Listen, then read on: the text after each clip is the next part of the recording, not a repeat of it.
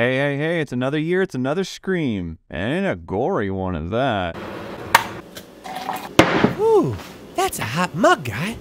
Hey guys, this is my review for Scream 6. I still find it hilarious that this series is still going. I remember watching Scream 2 back in the late 90s on VHS, and then I kind of got around to watching all the other films. Honestly, Scream 3 is still the worst one, in my opinion. I actually think that Scream 4 is very underappreciated. I did get around to seeing Scream 5 just recently, and I liked it. I think it was a pretty good sequel, even if it did kill off Dewey, which apologies for those of you who didn't know that, but it's been out for a few years now. They did make comments about that with legacy characters, and you can tell that it was an underhanded jab at the Star Wars films, the new ones anyways. This film follows the survivors from the first film, primarily being Sam and Tara and some of their friends, who have now moved to the city for college, whereas Tara is actually trying to continue along with her life from the previous film. Sam is just dead set stuck in this protection mentality, as well as there's also these false rumors being passed around that she's kind of the orchestrator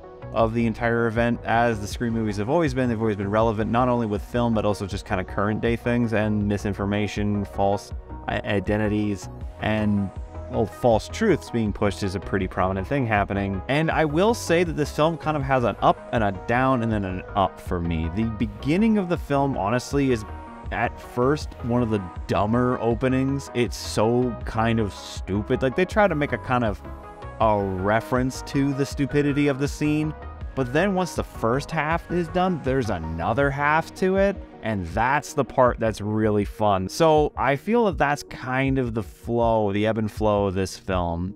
After the opening, things take a really long fucking time to get started.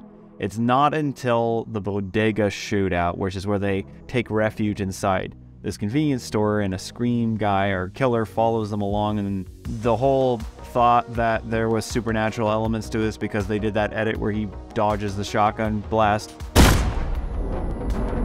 What the fuck is that? I was very let down. But after this, the film really delves into this absurdity and this hysteria and the gore. Like, holy crap, some of the deaths in this movie are brutal, absolutely vicious. And the film just keeps on upping and upping and upping the absurdity and the intensity of this film. I actually do like Sam in this film. Again, I do like her own personal demons, her own personal fears of what's happening both within her own mind as well as what's going on around her and the threats that follow her and her sister.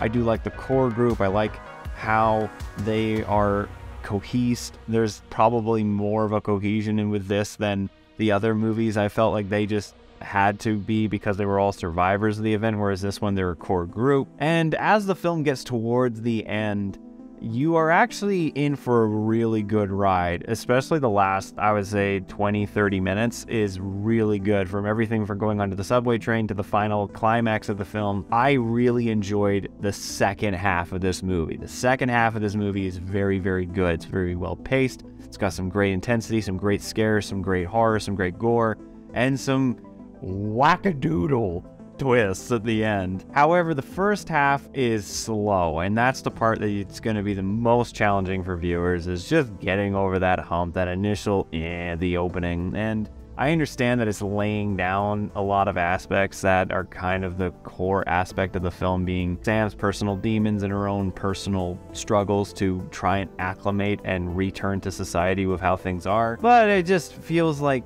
but it definitely takes a hit on the pacing. I will say that. Now, something that was actually kind of cool is I went to a 3D event. You don't need to see this movie in 3D. If anything, I kind of wish I hadn't. But we got this sick-ass poster. Some of you might have seen this poster around. Look how cool this is. This is dope. That's awesome. So I'm going to definitely put that up on the wall, but that's really cool, right? Overall, is Scream 6 a worthy sequel, considering it's the 6th in the series? Actually, yes. I think it's pretty decent. It takes a lot of what was established in the last film and continues on with that, as well as making some nods to the previous film. Probably some of the best moments are with just the main characters. There is a kind of a toss-away line about why Neve Campbell is in this movie. For those of you who didn't know, there was discrepancy with her pay and she didn't want to come back for that. So they kind of just give her a send-off through a line. Maybe she might come back in another one, depends on how much they pay her. Gale Weathers is good in this one. I think that Courtney Cox actually has a pretty good bit in it. She's probably got one of the most intense scenes in the entire film, so give her credit for that. The only thing that I could probably say about Scream 6 that might be a little bit on the nose is just, it does go through one ear and out the other. You know that they're setting up another one right after this, and I'm kind of worried that it will become serialization to the point where it is the very thing that it's parodying. It's more so focusing on establishing something to create. Instead of creating something that's parodying and also pointing out established horror franchises, it's becoming one of its own. Like, they literally call themselves a franchise at this point in this series, and the self-awareness is still good. It's still spot on, considering now this is the second film about Wes Craven attached to it. I think I might be a little bit pressed to try and remember that I saw this movie this year. I definitely will remember because of the poster, but overall as a memorable experience, I think I'm gonna have kind of just a feeling towards it at the end of the year. So in the end, I'm gonna give Scream 6 a 4 out of 7. If you're a fan of the series, you will enjoy it. If you're a fan of horror slasher movies, you'll enjoy it. I just don't think it's anything exceptional, but I think it is competently well put together. But those are my thoughts. What did you guys think about the movie? Let me know in the comments below. Otherwise, guys, I hope you enjoyed the review. If you did, leave a like, and if you're interested in more, subscribe. Until then, I'll see you guys next time.